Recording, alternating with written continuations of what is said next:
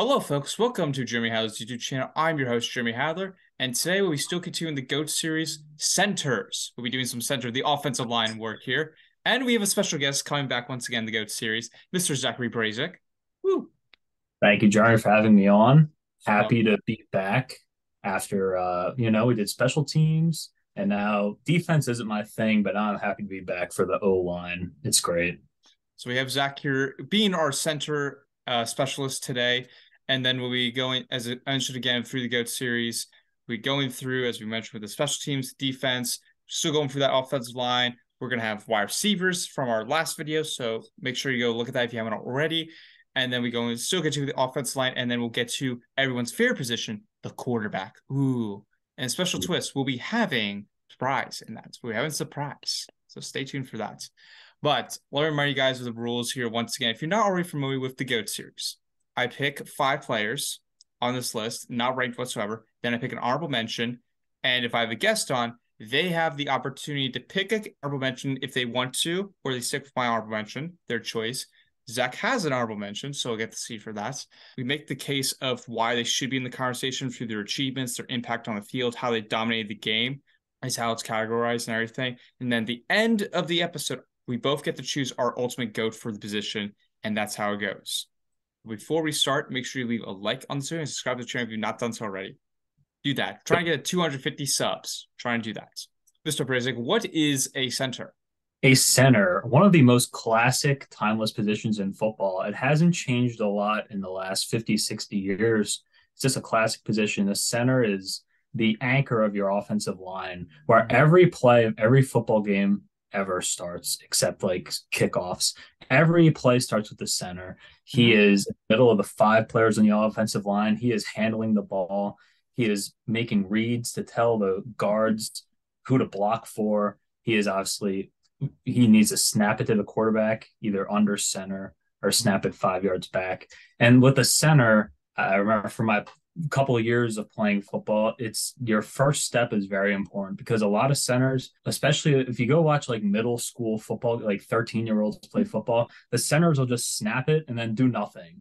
No, you got to snap it and then instantly get that good first step into your lineman. You got to use the leverage. I'm going to say the word leverage about 100 times this video. Use the leverage after the snap to get into the defender or go up to the linebackers or pull outside. And obviously got a run block, you got a pass block, and they're very key for, like I said, they need to have a high football IQ, call out where the guard should go, and very key position. As you hear from our center specialist, now let's get into our honorable mention here. Let's start off the guest here, Mr. Zach Brazic. What do we have here for your honorable mention?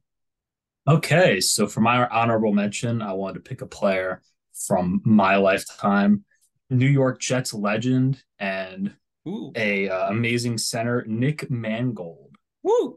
Nick Mangold. I mean, you talk about some of the best hair in NFL history.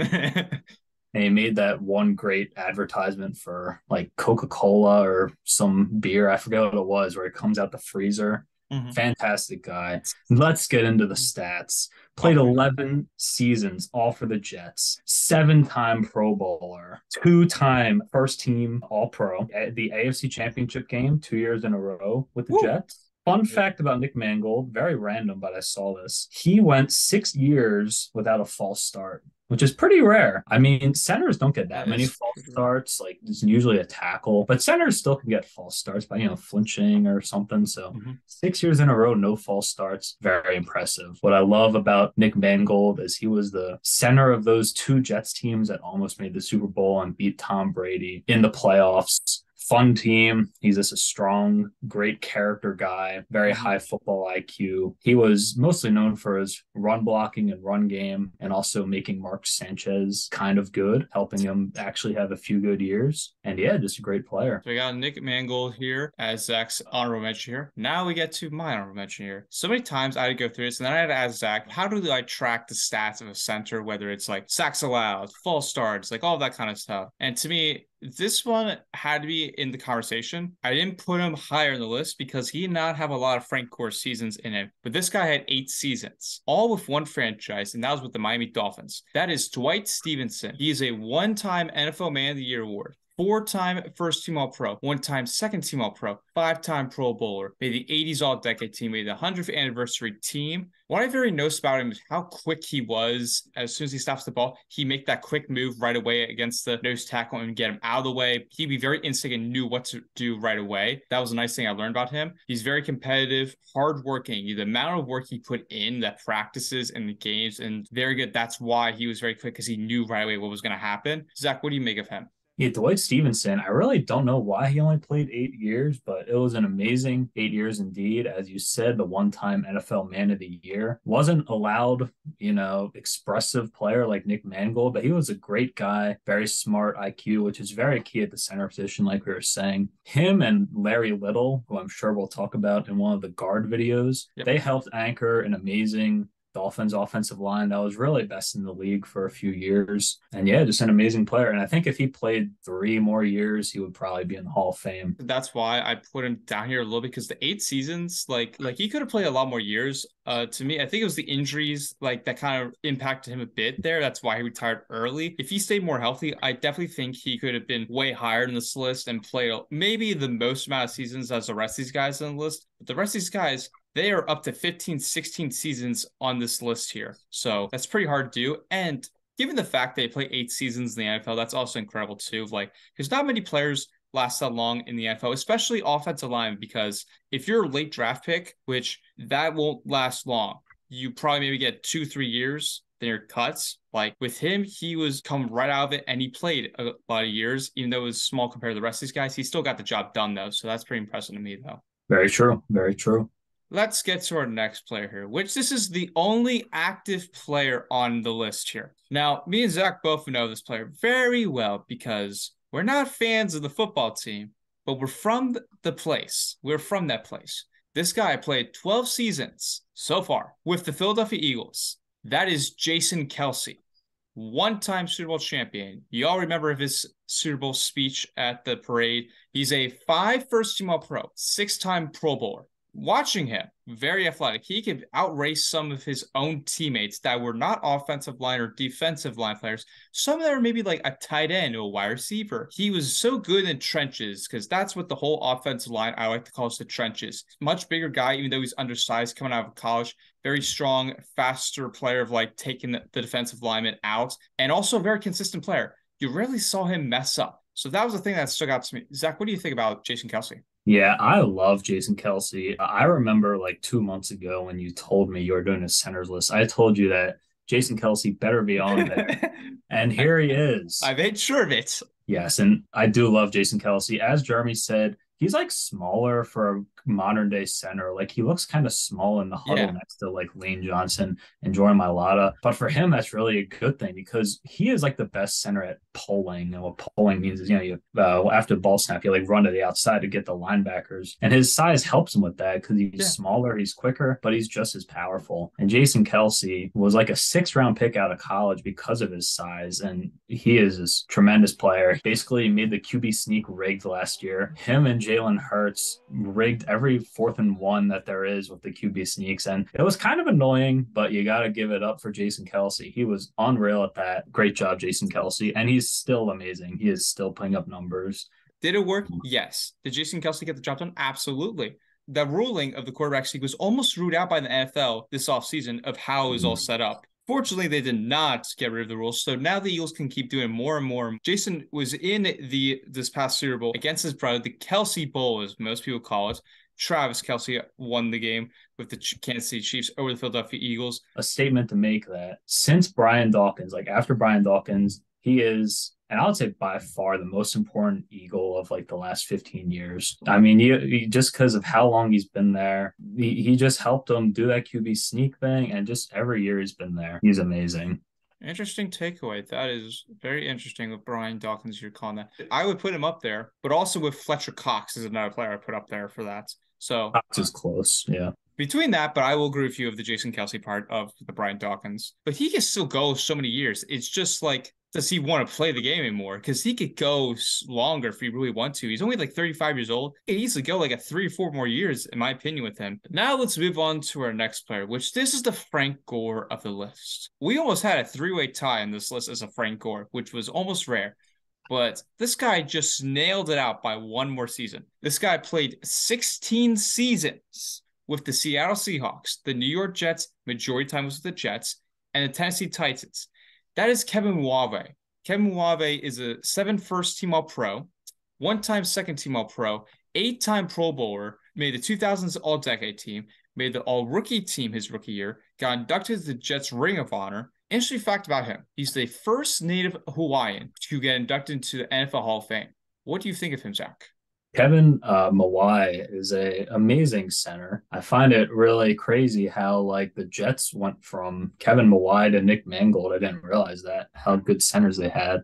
But Kevin Mawai, I mean, the main thing with him is, I mean, he was a good pass blocker, but his run blocking was just unbelievable. I saw the stat today that 13 out of his 16 seasons his team had a 1,000-yard rusher. One of those was Chris Johnson's 2,000-yard season when he was with the Titans. And wasn't even that known with being with the Titans, but he was still awesome when he was on the Titans. Not a player you hear about a lot. I feel like most people don't know he's even in the Hall of Fame, I feel. Yeah. But the dude was rock solid. Like, linemen don't get the love they deserve. No, they don't. And Kevin Mawai was amazing. I mean, just ask Curtis Martin or Chris Johnson or Thomas Jones or Sean Green or any of the running backs he's played with, and they would all, I'm sure, absolutely love him. Agree with you of the running game. He was very effective in that. That's one of the things that scouts me out of the rest of these guys. He was one of the most effective guys with the run blocking game. Just an amazing player. He was also the NFLPA president for a couple of years. People don't know about that either. I mean, most people don't care about the PA president, but it's an interesting fact that we should know about that. It's a very interesting thing that we should know because he gets to run the whole Players Association and represents the players of the NFL for them and helps make decisions with the NFL Commissioner Roger Goodell. The 16 seasons, no one does that. And especially how he had 7 first-team All-Pros. 8 Pro Bowls. I mean, yeah, it's impressive, but I always say that's a popularity contest. That's how I always view all-star pro games in sports. But the 7 first-team All-Pro, that's very impressive to me. So now let's move on to our next player, which this player played for both the Green Bay Packers, my team, and the Philadelphia Eagles, but mostly my team, the Green Bay Packers. 15 seasons. Jim Ringo was part of the Lombardi reign, but he was also there before. 2-time NFL champion. 7 first-team All-Pro. 2-time second-team All-Pro. 10-time Pro Bowler. I mean, I said that in the popularity contest, but still, that's impressive to get the Pro Bowl 10 times, made the 60s All-Decade team, made the Hall of Fame for the Packers and the Eagles, and also got inducted to the NFL Hall of Fame. The thing that really stuck out to me, when Vince Lombardi, the Packers head coach at the time, always had his famous play, the Packers-Jets sweep, he was a part of that. He was a part of that run play every time, which stuck out to me because every time you watch that play of the jet sweep of the Green Bay Packers, was Jim's speed was very good, and how his mobility of like being able to run, like how Kelsey was undersized, Jim Ringo was also undersized. So the smarter the guys are, they have better mobility and will be able to knock out the defenders out of the way and make some room for the running backs. He was a part of helping out Jim Taylor's 5 1,000-yard rushing yard season. So he helped Jim Taylor during those 5 seasons of getting able to 1,000 rushing yards. He just helped out the team, and he was an incredible player to watch. I mean, I never got to watch him personally, but looking through him, researching about him, incredible to learn about this player. Zach, what do you think of him? Yeah, so same with past videos. When there's a Packer, I usually just let Jeremy say everything, but I have a couple things to say. Ooh. One thing that I find really interesting is how he's a Packers and Eagles Hall of Famer, because usually when like I'd play for 2 teams, like on one of them, you kind of like fall off. But no, with both of these teams, he was amazing. And like if Vince Lombardi really trusts you, like coaches, especially back in the day, love their linemen. And Vince Lombardi with that famous play you were talking about, just an amazing guy. Good add to the list. Here's something interesting too. There's one other player that got inducted into the Packers Hall of Fame and the Eagles Hall of Fame. Do you know who that is? That would be probably Reggie White. Yes. Let's go. That's the interesting thing. Most people know about the Reggie White because a lot of Eagle fans, Packer fans say, oh, he was mostly known for being Eagle, mostly known being for Packer. They don't talk about Jim Ringo. I mean, he's very known for being the Packers, but no one talks about him that very much. So I like to give appreciation to the offensive linemen. I believe they need more recognition and more deserving, but not the most because that's special teams. We already said that. That's special teams deserves it the most. The offensive lineman need the appreciation once again. In basketball terms, I'll claim like the big man coming back in the game, the centers. They're coming back into the game and rejuvenating it. Jason Kelce is doing that once again. He's doing that. Jim Ringo should deserve more credit, I believe, in my opinion. Let's get to our next guy, which this guy also played 15 seasons. As I mentioned, it was very close with Frank Gore list. Very close. Which, if you don't know what the Frank Gore term means, it means they play the most seasons at the position. Quick shout out to punter Sean Landeta for being the first ever Frank Gore. This guy played 15 seasons with two franchises. Majority of time was with the Pittsburgh Steelers. That is Mike Webster. Mike Webster is a 4-time Super Bowl champion, 6 first-team All-Pro, 2 second-team All-Pro, 9-time Pro Bowler, made the 70s and 80s All-Decade team, made the 75th and 100th anniversary team, made the All-Rookie team, made the Steelers all-time team, got inducted to the Steelers Hall of Honor, which is basically the Ring of Honor. He was a part of that Steelers offensive line back in the 70s when they won the 4 Super Bowls from 1974 to 79. He was the main guy, part of that offensive line to help them with the trenches and help them win the Super Bowls. Just amazing player, too. Just amazing. Zach, what do you think about him? Yeah, Mike Webster. I do love Mike Webster. He's probably my favorite Steeler of all time, which is hard for me to say. As a Browns fan, amazing player. He won 4 Super Bowls in a 5-year period with Terry Bradshaw and Immaculate Reception, all that, 9 Pro Bowls, like you said. And he played so hard. He just like mauled players, but he still played with good technique and form. Like back in the 70s, some players would just go out there and, like WWE, elbows and stuff because it was allowed. But but Mike Webster still played with amazing form. He helped Franco Harris. I mean, of course, Franco Harris is amazing too, but yep. Mike Webster helped him become even more amazing. Just an absolute legend, run blocker and pass blocker. I want to say a quick rest in peace to Mike Webster. I mean, I know a couple of these players have passed, but he was like the first player ever who played football to be diagnosed with CTE. So I'd like to just say my respect to Mike Webster. He played his heart out, that's for sure. And he's here. As we give our rest in peace to Mike Webster, we also like to give recognition to the other players. Jim Ringo is the other one, and then we'll get to another one eventually. But basic players so far in this list here. Let's round it out here before we pick our ultimate GOAT. Last player. This guy also played 15 seasons. I mentioned very close of the Frank Gore. This was with one franchise. Very rare for a player to play with your franchise for 15 seasons. That is Jim Otto. Jim Otto, a 1 first-team All-Pro, 1 second-team All-Pro, 3-time Pro Bowler, made the 100th anniversary team, 1-time AFL champion, 9-time first-team All-AFL, 9-time AFL All-Star, so it's Pro Bowl, and he made the AFL All-Team. For folks that don't know what the AFL means, it was the American League Conference, and there was the National Football Conference, both of them combined to merge as the whole NFL. So this was the before Super Bowl era. So that's letting you know that Jim Otto won a championship. He made the first team. If we're going NFL terms, he was a 9-time first-team All-Pro, but plus the first team he made officially in the NFL, that'd be 10-time. And then with the Pro Bowls, you'd be 12 all included and made the all-time team in the AFL. Looking at him, of researching about him, very tough player. He had to fight through so many injuries, and he was the nail in the coffin when it came to it, battling in the trenches. He did the job right. He's one of the first players to establish what an NFL center was. What do you think of him?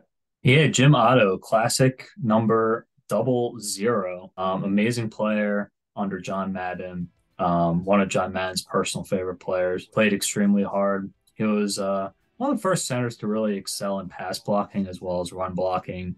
And he was just a really tough guy, obviously. I saw like some clip a while ago, like on the NFL Top 100 Players of All Time, where he said he basically broke his nose almost every single game, but he never cared. He just played so hard in that old school era. Similar to Mike Webster. He was a little before Mike Webster. And yeah, just one of the first centers that anyone knows. So that's really pretty impressive. Let us commence to our GOAT. Now, here we go. The GOAT. We'll start with our special guest here to start out with. Zach, pick your GOAT. So this was a really hard one to pick a GOAT for me. I was between 3 players.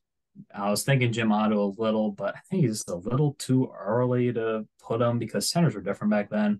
I was very tempted to put Jason Kelce because of why I just love how, in my opinion, he really built the Eagles. dynasty. I don't mean it's a real dynasty. That's why I did that. But he's helped make the Eagles good for the last decade straight. But I am gonna go here with Mike Webster. He is just who I think of when I think old school centers. He is by far the most championships, and he really helped build that, like Terry Bradshaw, Franco Harris, Lynn Swan, like just all of these great Steelers legends that you hear of. Mike Webster was an amazing part of that too. Played so hard. I would say if you add in the pass and run blocking, he was the most balanced between the two. He's always been a favorite of mine. So I'm going to give Mike Webster the nod in a close race. For me, going into this, I had an answer. And through this video so far, it has started to change. This has come down to three players, in my opinion: Mike Webster, Jim Otto, Jim Ringo. I want to give it to Jim Otto, but as Zach brought up, it was very different of how it was for an offensive lineman. Very different of how you would see the normal. Even though he had the many accomplishments and played 15 seasons. However, I'm going to have to give it to Jim Ringo. That's not because he was a Packer. That's not because of it. It was because of how dominant he was and at his position. Also with Mike Webster, too, amazing guy with his trenches and the Super Bowl time with the Steelers. But Jim Ringo, he helped establish with Vince Lombardi that jet sweep. He established that and got the job done. He kept being dominant and consistent throughout the time, helped Jim Taylor with the Packers running back at the time, helped him with those 1,000-yard seasons for 5 years in a row. So in my opinion, I'm going to have to give it to Jim Ringo. This is not being biased whatsoever. So that's telling you guys, not being biased because he's a Packer. But Jim Ringo here, I'm going to have to give it as my ultimate GOAT. Wow. Somewhat shocking to me, but I mean, yeah, I mean, the centers, I mean, it's a simple kind of position. It's the most simple position on the offensive line, I would say. And there's so many great guys who've done it for a long time. So I have nothing against the pick at all. Well, folks, that does here. We appreciate you coming on, Zach. Where can the people find you before we head out? You can find me on Instagram at BSC Cards to see sports cards, football history on cardboard, people. Nice, nice. Folks that don't know already, he reached his goal of over 1,200 followers on his Instagram. So congrats to you on that. Thank you. Thank you. I appreciate that, Jeremy. So we get that. For me, you guys always know where we're heading here. We still continue with the GOAT series. Sub to the channel. We're trying to get to 250 subs. Please, just sub to the channel. Come on, we're trying to get there. We're almost there. We're almost there, guys. We're less than 15 subs away. Please just help me get there. I'll make it fun for you guys when you hit 250. We'll make it fun. So yeah, got that. Appreciate everyone watching the GOAT series still here. If you're still continuing with this, as we started all the way from a couple months ago with Zach and me just doing special teams when we did long snapper and punter. We did not think anyone would be watching that. But somehow you guys have watched it for so long and still continuing with watching it so far. So we appreciate you for tuning in. And we'll be having Zach on for a couple more episodes here there to make it more fun because you guys have liked Zach so far. And he's the only one who's been commenting in the videos. So I'd like to have him come on more for that purpose. So we're having him come on. But yeah, folks, we appreciate it.